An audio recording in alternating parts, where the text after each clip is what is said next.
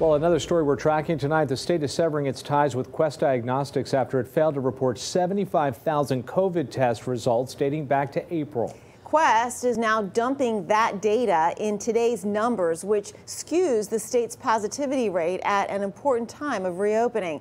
Now, this is why the governor is so upset. Take a look at these numbers. The positivity rate without Quest data is 5.9%, and with Quest data, it jumps to 6.8%. And when it comes to cases, the state says without the Quest numbers of new cases, it's at around 3,773, but with the Quest numbers, it's more than 7,000.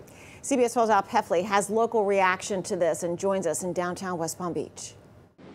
Quest Diagnostics has provided test results to people in a timely manner, but the governor says they turned in tens of thousands of COVID-19 test results to the state late, and that, he says, is a huge problem. I know that the Quest had a large number of labs that were not turned in on time, and that is very disruptive to our whole operation. The state says Quest Diagnostics failed to report nearly 75,000 COVID-19 test results in Florida, some of them dating back to April. For them to have made a big error like this is surprising. It's a failure on a massive scale that has led the governor to sever all ties with the lab company. Well, I'm glad he's done it. I think the company did a disservice to the state by not being as accurate as possible in reporting results to us. According to the state, Quest says in all those late test results, they've notified anyone who tested positive.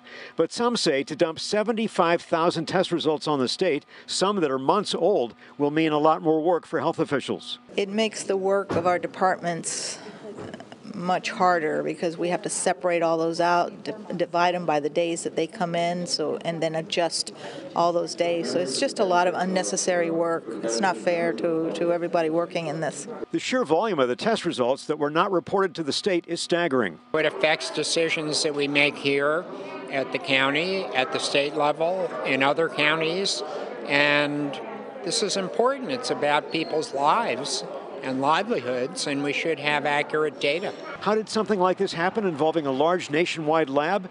In a written statement, Quest says, quote, due to a technical issue, our reporting of a subset of public health COVID-19 test data to the Florida Department of Health was delayed. We apologize for this matter and regret the challenge it poses for public health authorities in Florida. The issue has since been resolved.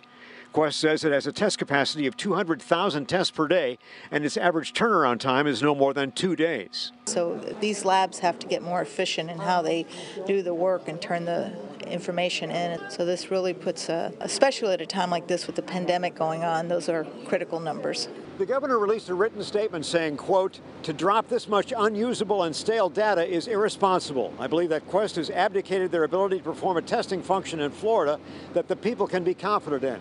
There's no word yet on what testing lab the state will use to replace Quest. In West Palm Beach, Al Pefley, CBS 12 News.